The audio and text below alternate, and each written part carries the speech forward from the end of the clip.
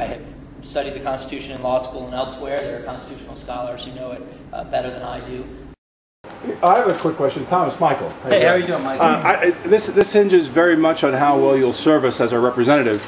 You're a Yale Law School grad. In America, this isn't a quick question. In America, where do we, the citizens, get our right to free speech? I'm going to be really embarrassed if I mess this up, but I would think that would be from the First Amendment. I'm sorry, you're provably wrong. The First Amendment prohibits government from interfering with Americans' rights.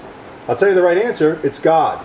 And every right in America comes from God, and the Declaration is very clear. Governments are established to secure rights from God. So that means you can't give me a right to health care. You can't take something away, and it's a right without due process. The only purpose of a government is to secure our rights that we have in the natural state. That is provably an American principle, and to think otherwise is un-American.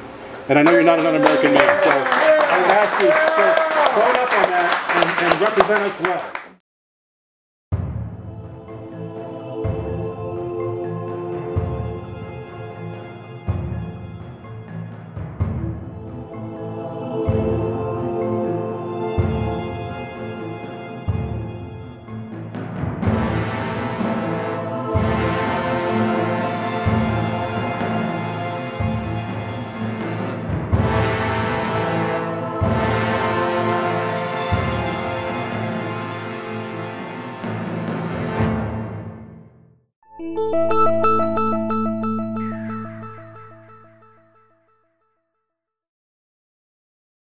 This is The Schilling Show